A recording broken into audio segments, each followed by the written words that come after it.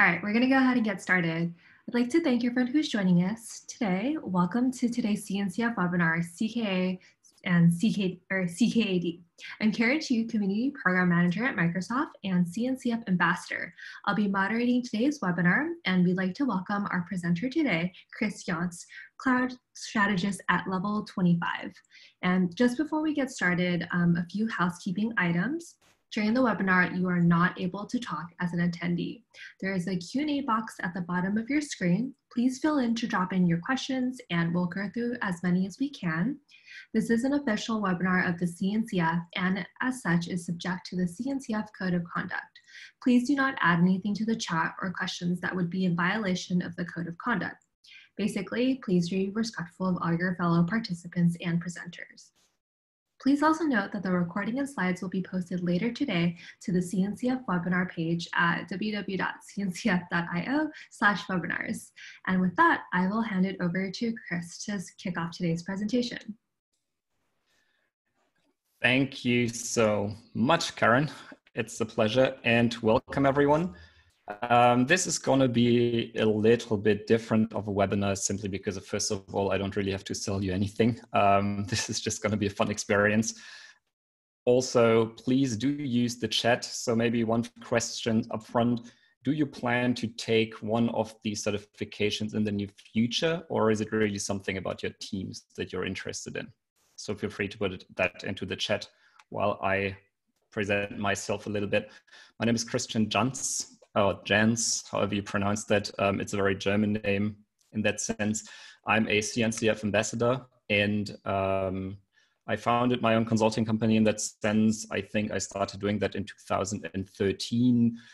I did the CKA almost 3 years ago. I redid it I think it was 2 or 3 weeks ago to really get a feeling for the new version. I also do the CKAD for a while now. In the Kubernetes project, I do a lot in KOps, so I'm one of the maintainers. I also did contribute to Zig release in 1.14.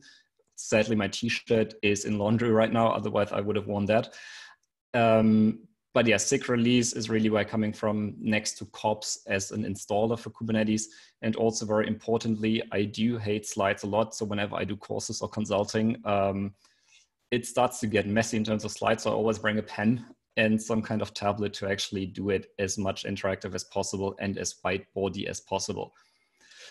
It is so cool to see so many people that want to do the certification, especially because of, if I look into the past experiences, most people that I talked to and had in courses, no matter if it was Linux Foundation courses, for example, the LFS 458, which is the Certified Kubernetes Administrator course, but also custom ones, all of the time people were in the class, but they were very afraid of actually taking the exam because if they didn't know what to expect in that sense. So I think even when the company sponsored and fully supported them, so many people didn't go because if they didn't know what to expect. So this webinar is really targeted at people that want to take the certification and also to take away a little bit of that nervousness because if you don't know what to expect, in a sense of giving you as much information as possible without breaking this NDA. So this is really why I'm doing this. Also, Kubernetes is growing very fast. If I just look into companies in Europe, in Germany, I think you could just go to anyone and one of their teams, departments is really trying to evaluate Kubernetes. Also looking into hardware manufacturers, so many of these are really looking into how can we implement Kubernetes to do Internet of Things. I think most of the hardware manufacturing companies, be it big players like Siemens, big, smaller, more niche players, all of them try to evaluate Kubernetes for running on the edge, for giving them a more powerful deployment mechanism on the edge without actually trying or needing access into their clients, networks, and all of that stuff. Also in that sense, I personally took the CKA the first time because I wanted to get some validation if I am thinking about do I do the right thing? Did I understand Kubernetes the right way? Or did I just make up my mind with some crazy ideas that potentially aren't the right way you should do it?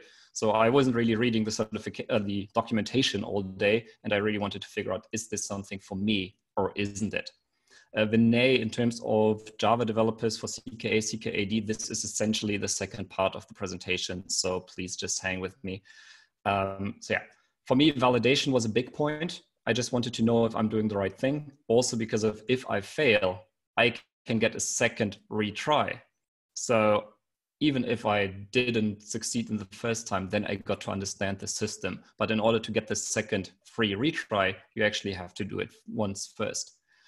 Also, many clients that I've been talking to, especially building managed services products in terms of Kubernetes, they need this to be a Kubernetes certified service provider. So no matter if you live and breathe Kubernetes all day long, you need, I think as of now, it is 5 certified people to get that status within CNCF to really boost your appreciation and recognition and marketing in terms of being a certified Kubernetes service provider. Without people being certified as certified Kubernetes administrator, that's simply tough for you. Also in that sense, again, Kubernetes is exploding. Be it your future job or be it you growing into your current job, it is really getting to understand the ecosystem, getting to understand what's currently going on in the world, really establishing some knowledge within yourself. So in that sense, first of all, let me start with some of the things that are really required. So if you don't know these things, you should probably not look into the CKA or the CKAD because of these things are required for all of them. First of all, you should know how Linux works, essentially in a sense of you potentially want to create a file on a Linux system. You want to read a file from the Linux system. You potentially also want to delete something from a Linux system. You need to know how a basic file system of Linux works. If you have never touched Linux, the CKA and the CKAD will be very, very tough for you because you have to do it not only on Linux, but what you will get is a virtual emulation of Ubuntu. So all you have is a bash terminal. There is no further tools installed except the ones you potentially require for the certification. So you really need to get your way around Linux terminals, around the bash, how to operate on a Linux system. That's hugely important. You can reconfigure the entire system. It is in a browser, but it's still your system. So if you've ever used, for example, Google Cloud, they have this virtual terminal that you can use. Azure does the same. I don't know about AWS, but like most major clouds have this terminal emulation where you just can put in stuff. This is how it feels on the exam itself as well. So if you are familiar with that, you will be fine. If you don't know how to use like a computer without a visual UI, you should probably look into that first. Also, because of its Ubuntu, focusing on CentOS is good. The thing is, the exam will be on Ubuntu. So getting familiar with some of the concepts and basic things in Ubuntu is always a good idea. Also in that sense, SSH. No matter which certification you take, you potentially need to talk to Kubernetes clusters. And well, if you need to talk to clusters in a sense of especially looking into administration, you might need to actually change something on the nodes, or at least check something on the nodes. In that sense, you can SSH into the nodes, but you need to know how to actually do that. And last but not least, again, this is a virtual terminal. You need to know the kube control commands. It is completely irrelevant if you use the web UI to deploy your applications. I know Rancher looks super, super good in a sense of operating your clusters.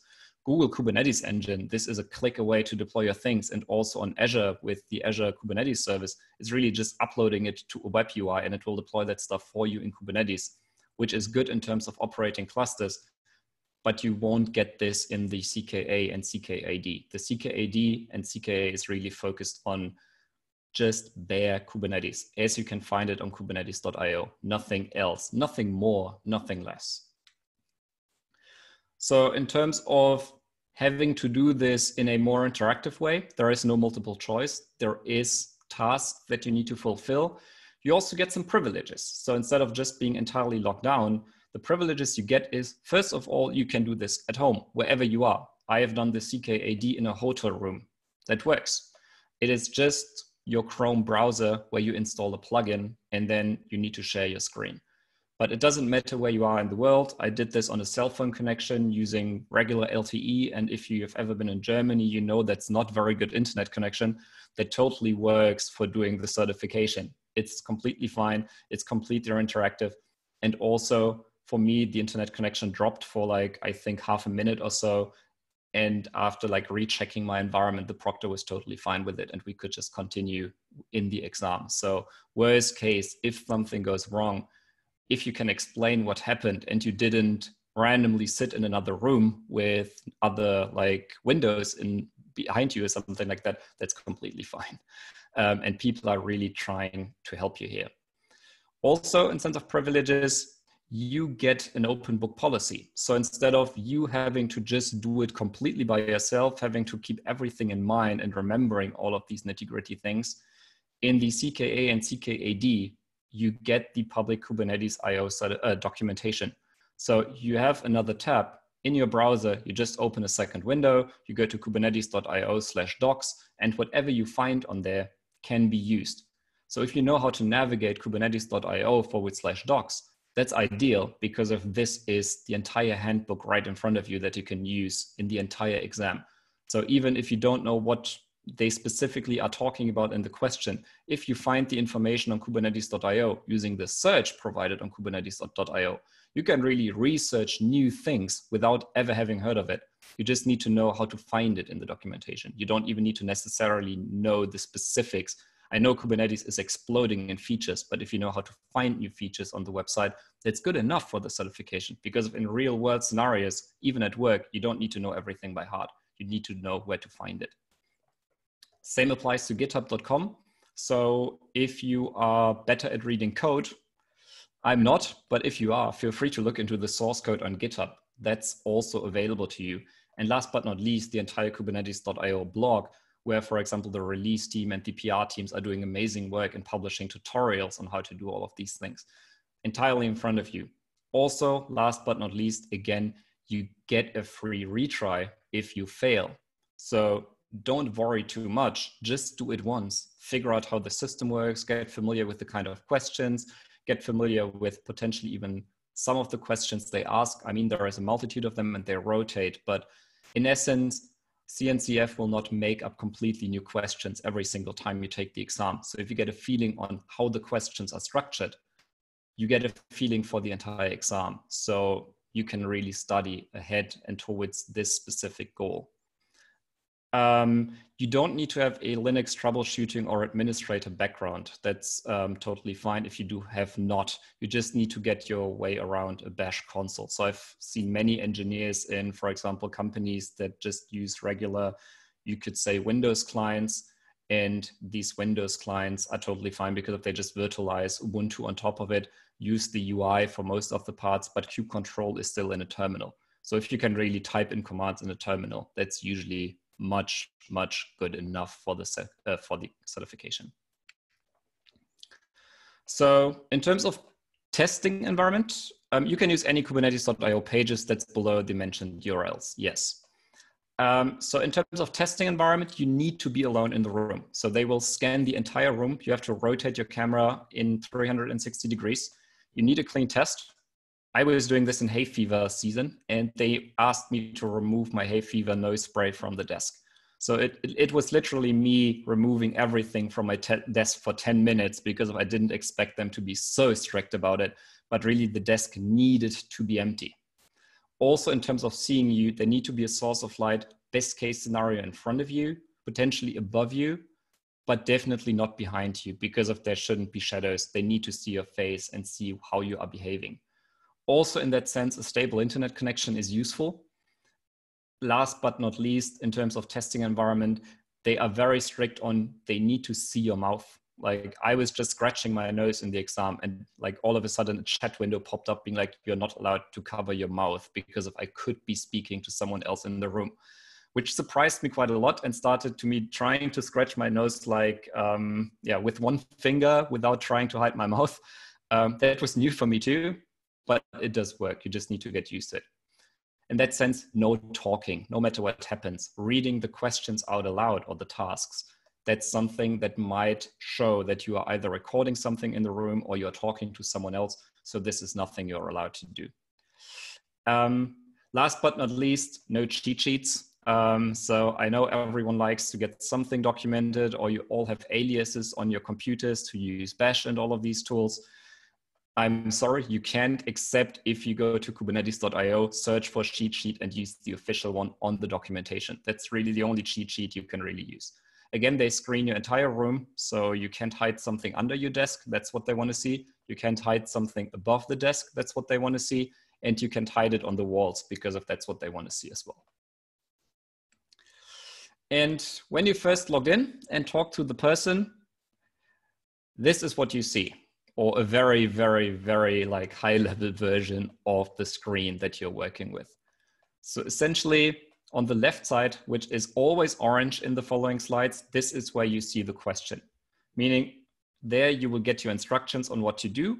And on the bottom, down here, there you have like arrow keys to go back and forth between the actual physical questions that they want to ask you or that you're tasked with. So there is a multitude of tasks you need to solve. And the left side, you can paginate through the questions.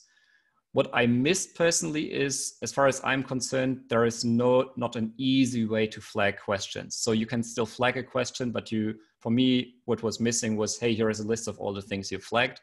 So remember which questions you weren't able to answer, potentially go into the notepad of the system, which is available to you, and put in the identifier of the thing you're trying to solve. And on the right side of the screen, this is a very consistent bash. So this is your Ubuntu workstation, so to say. This is where you type your commands. You can copy and paste them there. So even in your second tab, if you just copy like manifests and stuff like that from the Kubernetes documentation, you can just paste it in there. So it's completely interactive. You're not locked into you having to retype all of that stuff. It is completely your thing, as a terminal on your computer would be.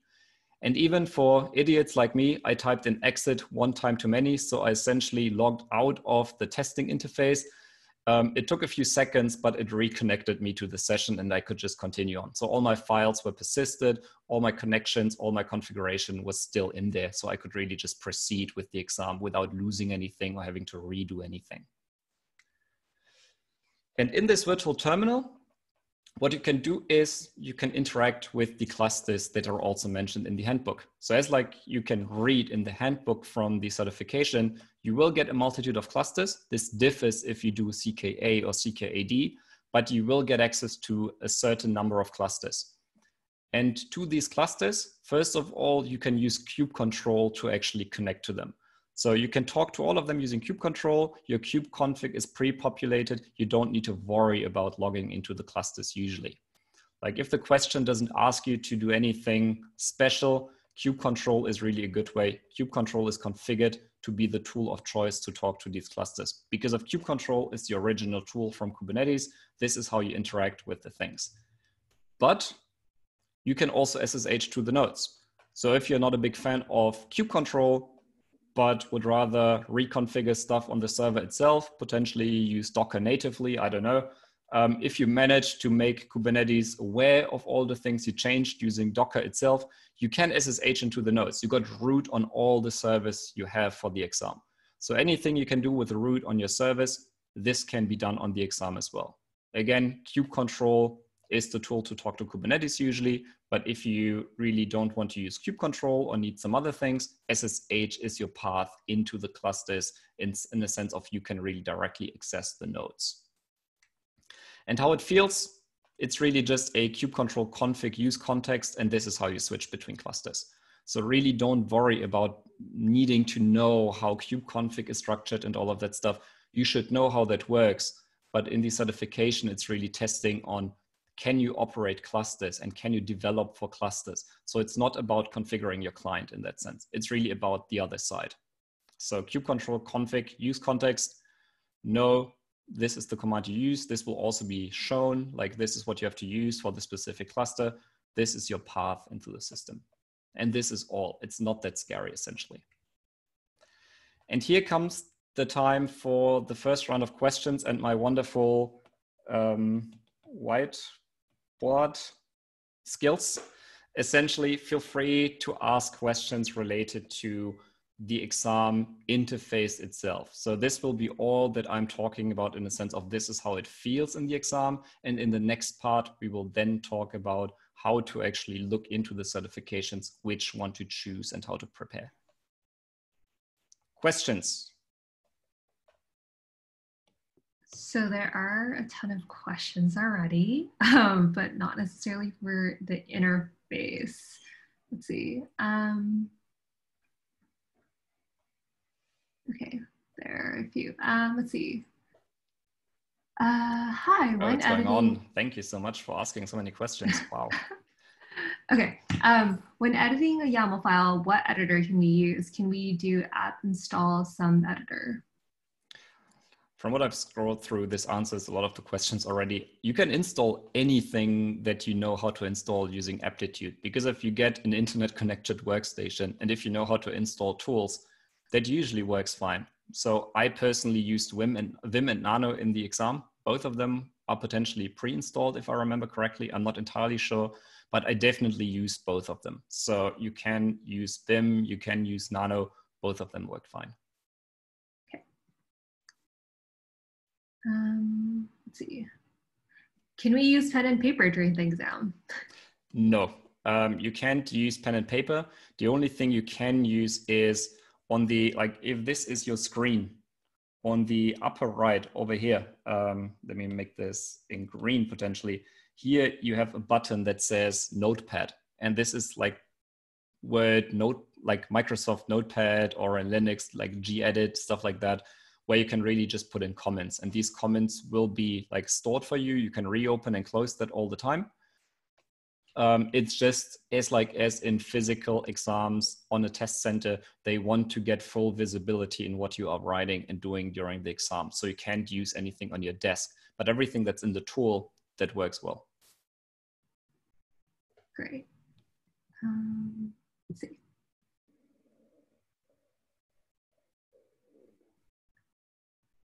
There's so many. Okay. Is it possible to install Screen Shell Multiplexer? Yes, as I mentioned, it is, you got root on this system. So if you know how to install that on the system, that works. I know many people, especially ambassadors, that always use, or like, first of all, spend the first 5 minutes configuring aliases to get a better feeling for the system, for example.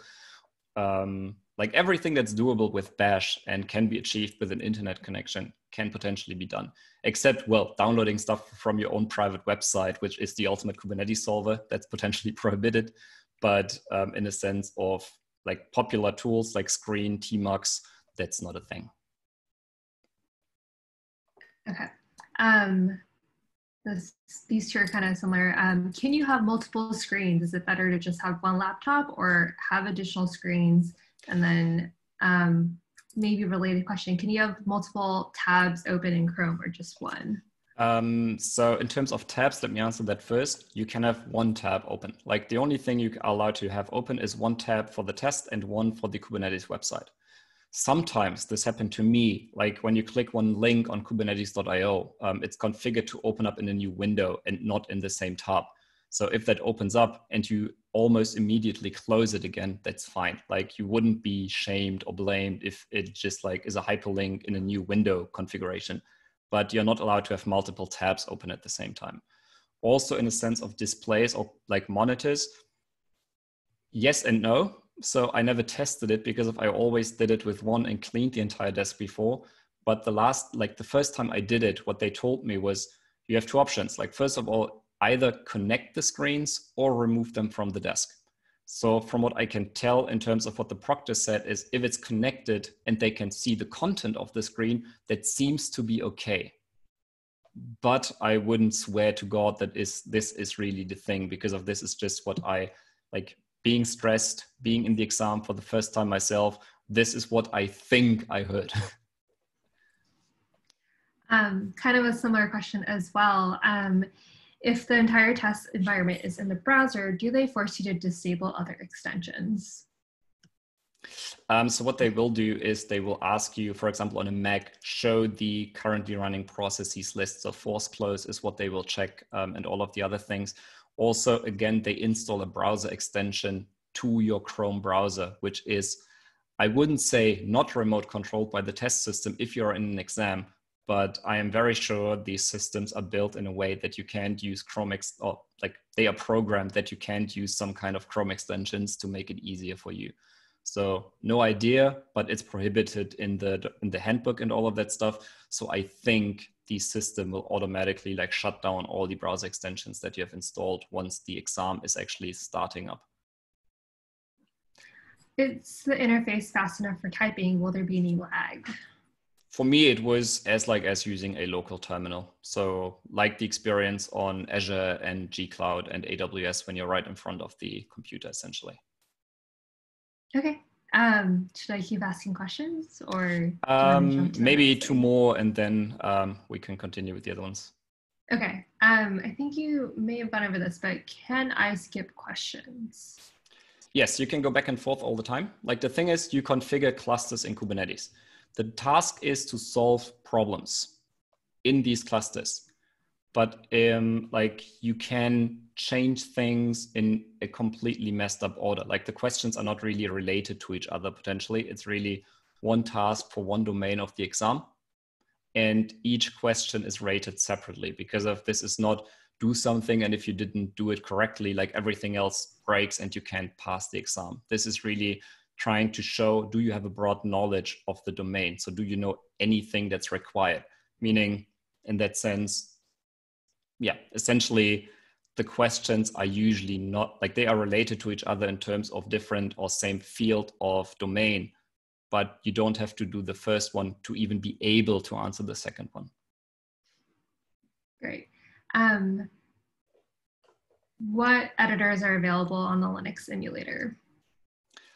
I didn't test it completely. Again, I use VI and Vim all the time. That was available. So I expect on default Ubuntu Nano to be installed as well, simply because Ubuntu is trying to be a distribution that is very, very easy to use for people coming from Windows environments and all of that stuff. So it's really trying to make it easy to work with tools that are essentially not trying to teach you commands and all of that stuff on a keyboard that you need to remember.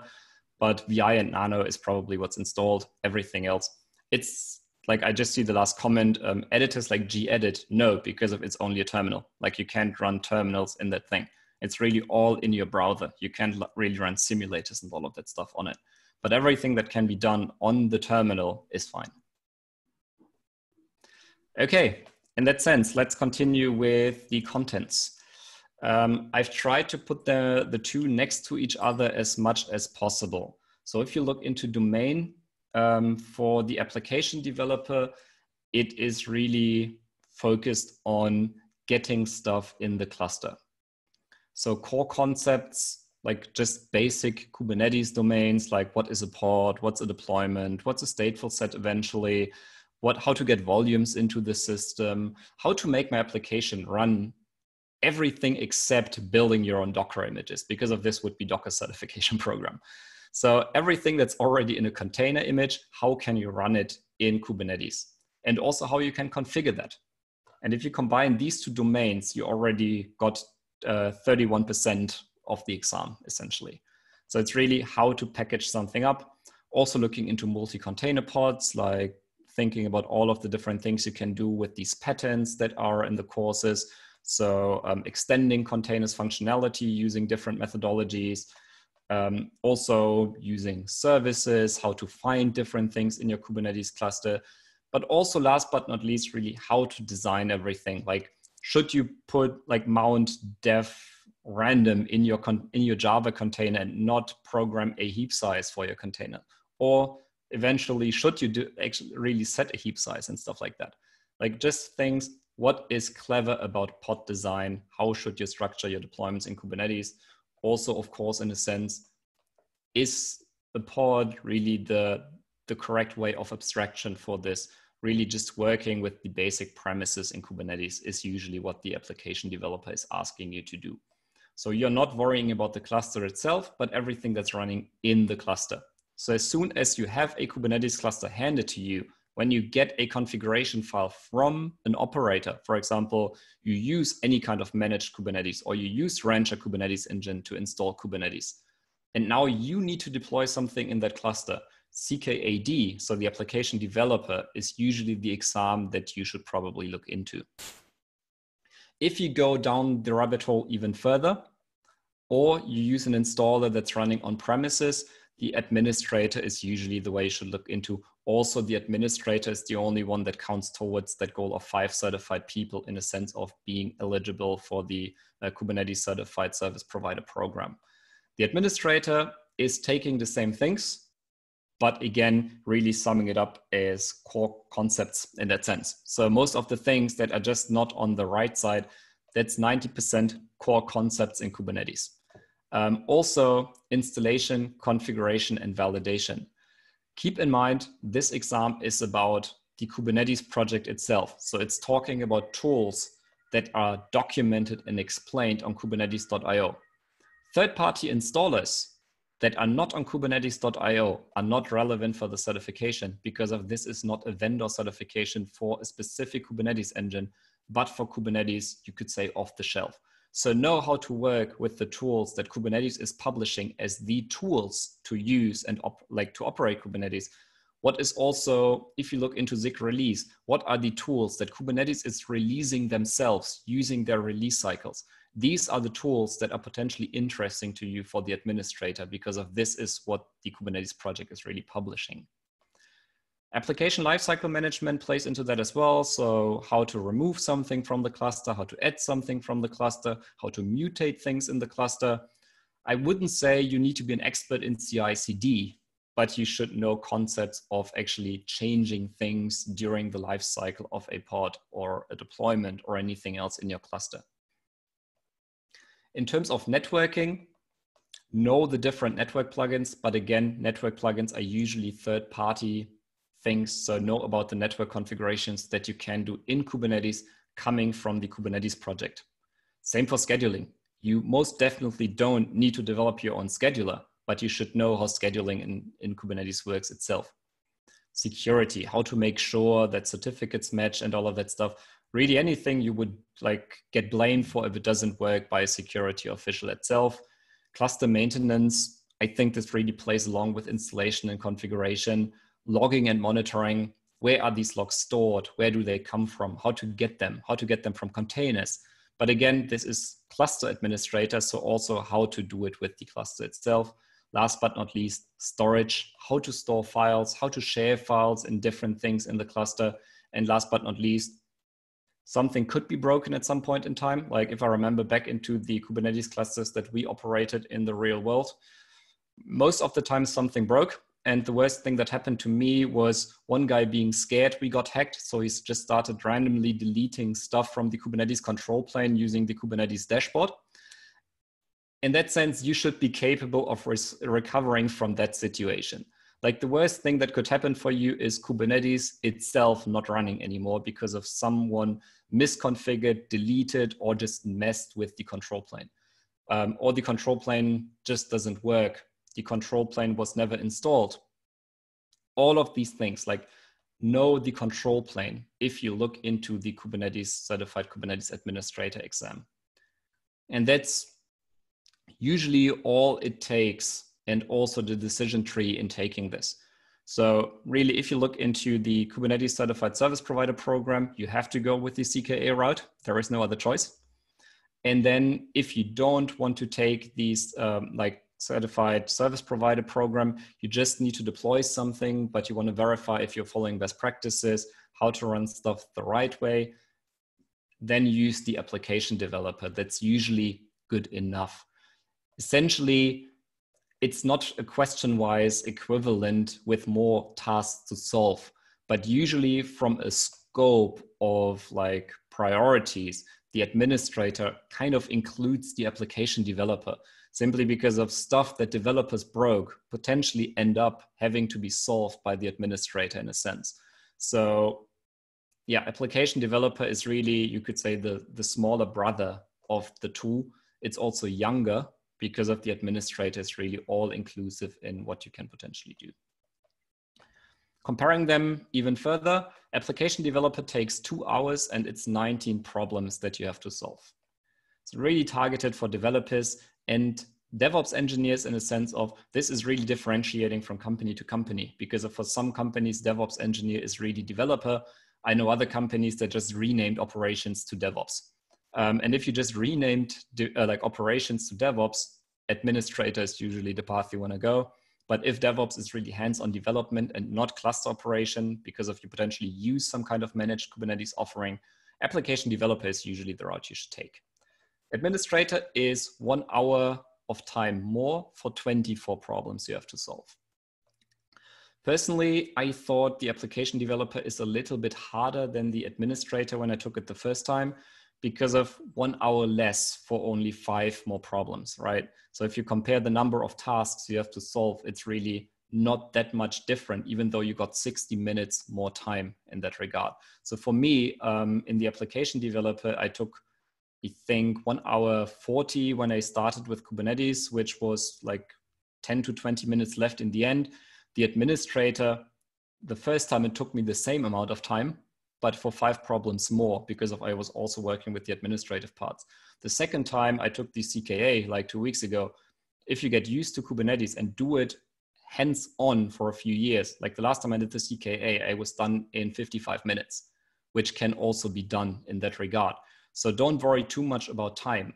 The entire certification is built in a way that you can solve everything using the resources provided. So if you know your way around Kubernetes.io, this is what I did for the most part when I did it the first time. It's really copy-paste from Kubernetes.io. And that works. So the only thing you have to keep in mind then is time. It's built in a way that if you have enough time, the certification can be solved by anyone that ever touched a computer. This is why time is the real limit here and why it's so hard-coded and strictly enforced. To study, first of all, create clusters. Again, use the tools the Kubernetes project is provided. Know how to use the tool, because of this is the only tool Kubernetes is really publishing. Also, as of today, the certification is running on Kubernetes version 1.18. So it doesn't matter if you know how to install Kubernetes in 1.15, because of the certification is testing on Kubernetes version 1.18. Also, I know version 1.19 is already in alpha, but it doesn't matter if you know how to deploy Kubernetes in the alpha version, because of the certification is on 1.18. This is the only path possible. Also, in that sense, know how to update clusters. Do it 1 or 2 times. Maybe install it in an old version, bring it to the new version, try to downgrade, try to mess with it. Really just get a demo set up, get some virtual machines using any kind of virtualization technology like KVM, and just start playing with it using the tools that is on Kubernetes.io. Also, in that sense, using troubleshooting without leaking information that I'm not allowed to. Kubernetes.io is having a great documentation article on how to debug clusters that go through the entire stack of Kubernetes and where to check if something is broken and stuff like that. Same for the candidate handbook. Like, it is, I think, 5 to 7 pages of information. What are you allowed to do during the exam and what aren't you allowed during the exam?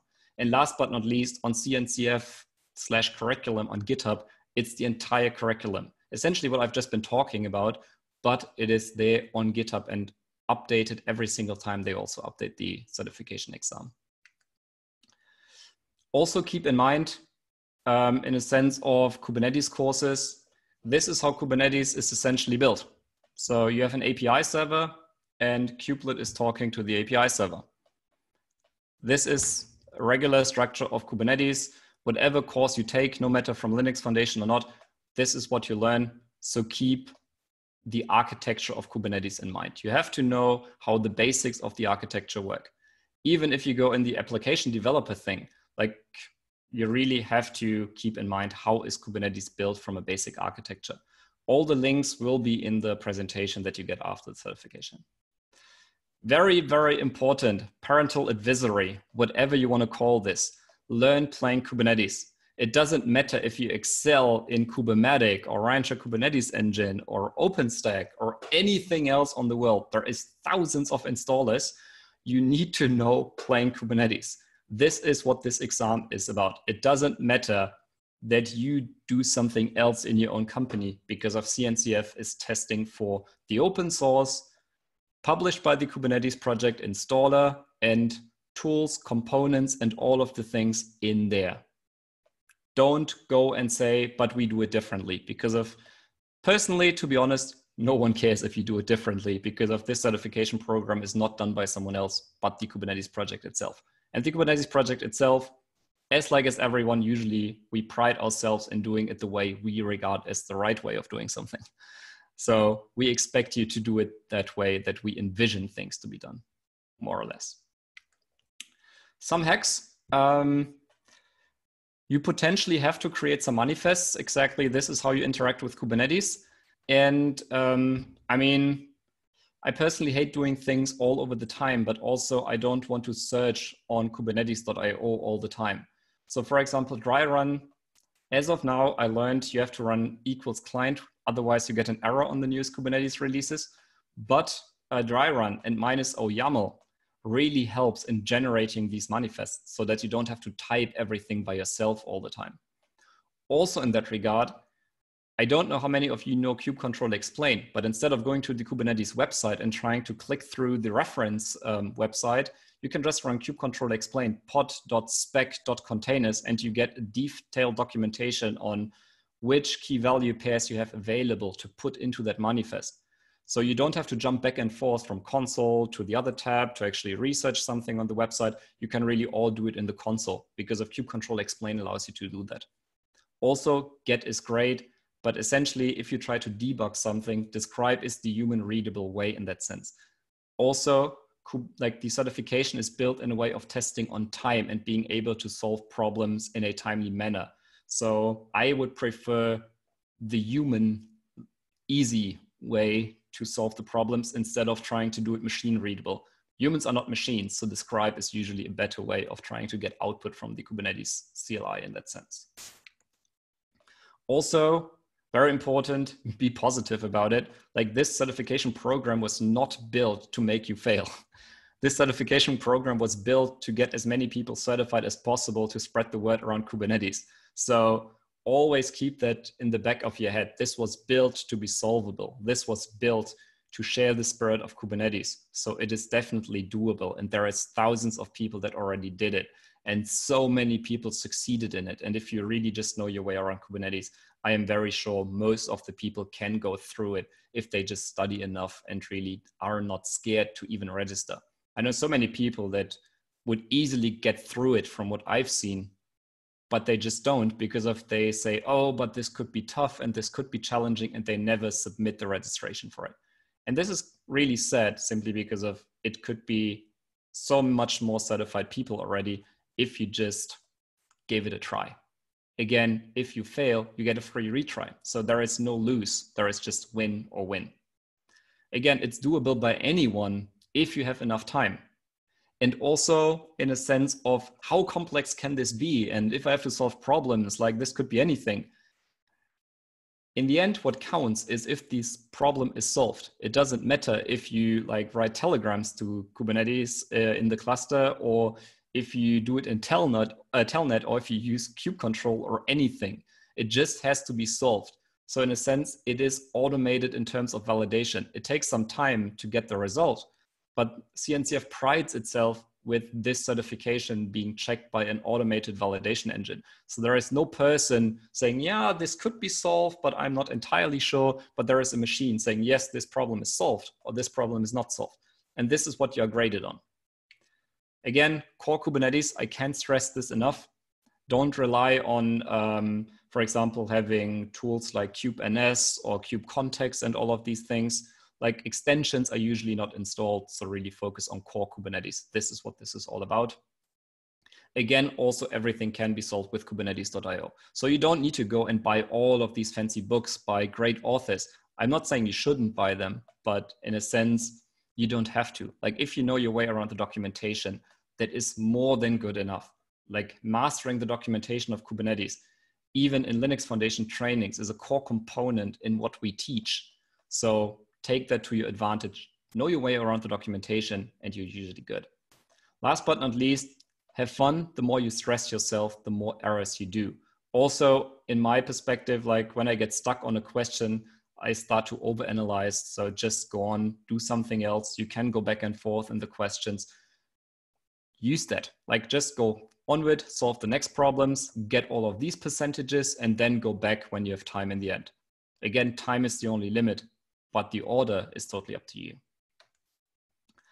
Last but not least and foremost, you can learn this with instructors.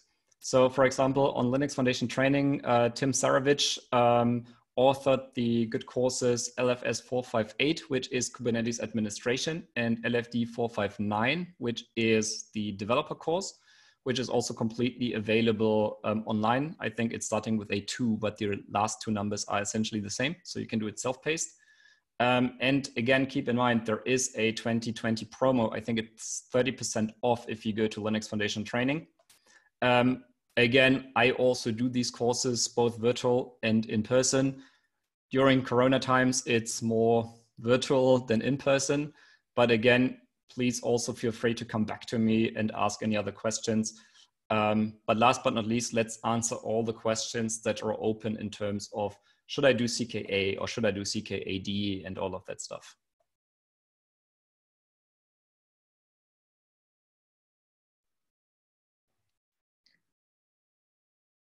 So someone specifically asked, they are a Java developer, so should they do CKA or CKAD?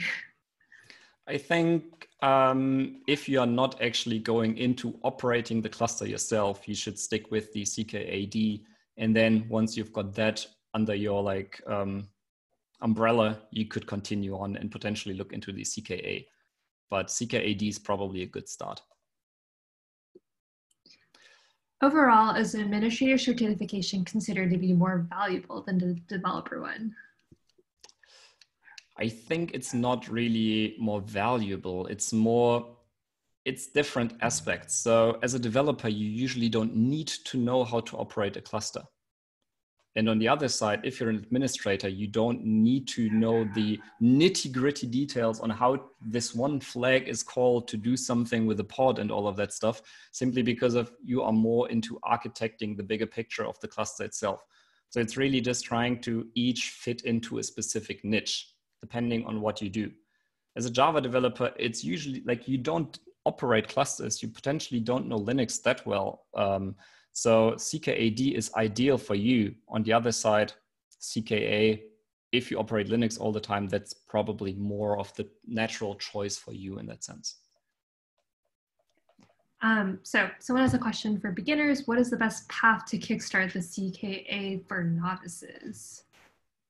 The CKA what? Or I assume CKA exam for novices, for people who are for novices, yeah. Yeah. I think it's a good idea to look into, really get a feeling for the documentation. And then I think the best path is really just do it once, because then you get a feeling for it. Again, if you succeed the first time, probably it was just easy peasy. But if you don't, you learn so much from just going through the question and understanding what's the CKA and CKAD's testing for, that you can then very specifically focus on these things. And then you get another year to take another try at it or get a retry, which is completely included. Like you don't have to pay for it. It's 1 year of studying and then you can do it again. So really, I can only recommend just do it. Like it's more scary than it sounds more scary than it really is. But if you have done it once, you know what the structure is. Like I can't leak any of the questions and all of that stuff. But in that sense, once you got an understanding for the type of testing, it falls very natural usually. So you just need to get a feeling for the type of testing. So kind of follow-up question, are there any practice exams or do you just take it once and like you said? As far as I know, no. But there is, like, if you go to l.cncf.io, there is a huge landscape of things you can look into, which is also listing some study yourself things where you can potentially get a sacrificial cluster and then run commands against it, which also visualizes what you've just done and stuff like that. Really, I think the best way to study for both of the exams is really just install your own cluster, as like you would on the LFS 458, so the Linux Foundation Kubernetes Administrator class in the first lab essentially, or also in the classes you can get elsewhere. And then you just play with it for 3 to 4 to 5 days. So really just mess with the cluster is usually the best way to actually study. Just set yourself a goal and then go through with it. Because of this is really what the entire CKA and CKAD is about. You need to be able to set up a cluster and go through with it up until you don't need the cluster anymore and potentially need to remove everything, right? So this is how typical clusters in corporate America and corporate world work. At some point you install them, then you do stuff with them. And at some point there is, I don't know, Kubernetes 2.0, and you have to reinstall everything from scratch. So I think this references your chart earlier. So it looks like both exams can be applied to people with a DevOps background. Like, is it important for them to do both certifications? Not really, no. I think the DevOps word is just really put into so many different contexts around the world, right? So I know some DevOps engineers that just got named DevOps engineers after it was cool, and they needed that. So they said, okay, you did operations, now you're a DevOps engineer. So for you, CKA is probably the better choice.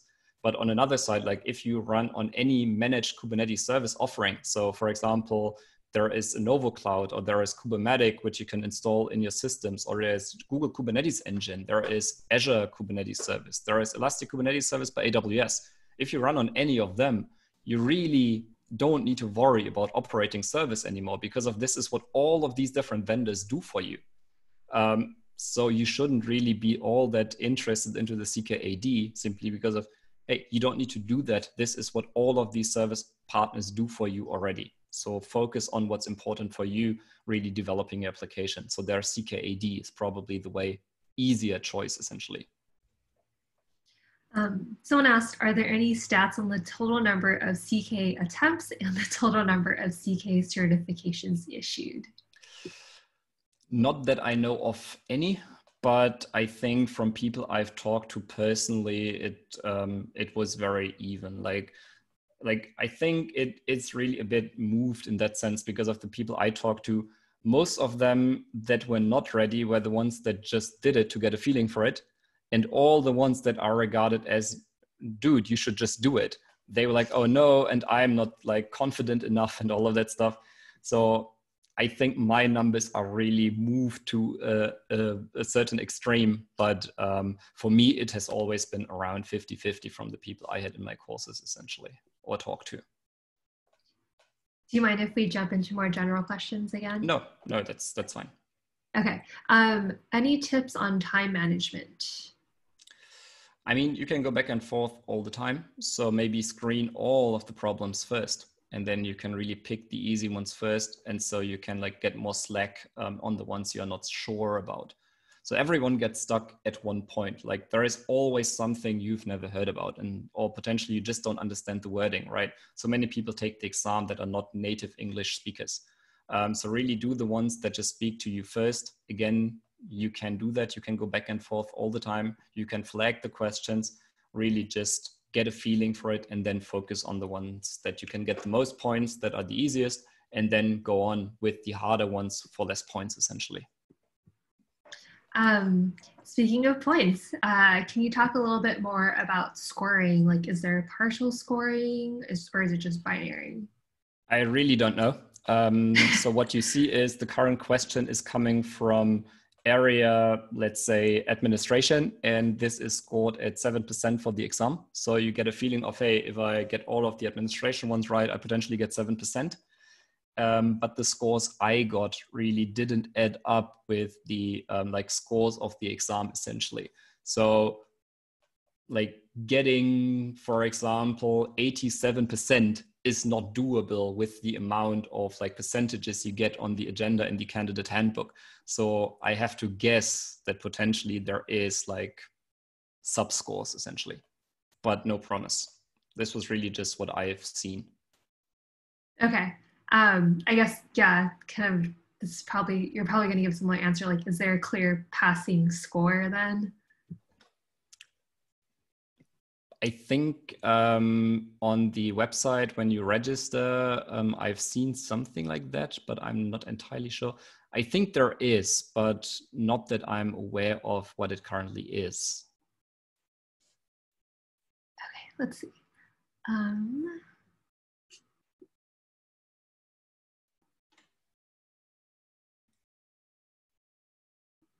When do you get your score? For me, the first time it took like 5 to 7 days, I think. But yeah, last time it took 3 days. Got it. And then, let's see. Sorry, there are a lot of questions. Also, in that sense, if you want to leave, feel free to like email if you have any more questions. Also on the Kubernetes Slacks, I'm always ChrisZ100 or on Twitter. So if you're not interested in the questions coming up anymore, feel free to like reach out. Thank you so much for coming, and back into the questions. A few people asked this, is kubectl auto-completion turned on? Let's say I'm not saying it's turned off, but I'm also not saying it's turned on. But auto-completion is a feature of kubectl. So if you know how to get that turned on, it doesn't matter if it's turned on or not. So just really know how to use kubectl. All of the features in kubectl can be used. So if you know how to activate it yourself, you can definitely use it. If you don't, you can eventually use it if it's turned on per default. Someone said, seems like in essence, building your own exam based on Kubernetes.io and the command line is the way forward. That's what you get as resources. So I'm not very good at answering questions using GitHub. Essentially, I'm not reading through, like in Kubernetes, so much code is generated. I'm not reading through thousands of lines of generated code to get a feeling of, hey, what could be the right way of solving this? So for me, Kubernetes.io, especially using the reference handbook and also using kubectl explain, was the more natural way of solving the issues, because of this is how I could more specifically look into what I was trying to find. But if you're good at looking at code, I mean, also github.com/Kubernetes is available to you. So feel free. Last question that I'm going to squeeze in. Are there any restrictions on the number of lines you can copy and paste from Kubernetes.io? Again, the entire thing is solvable only using Kubernetes.io if you have enough time.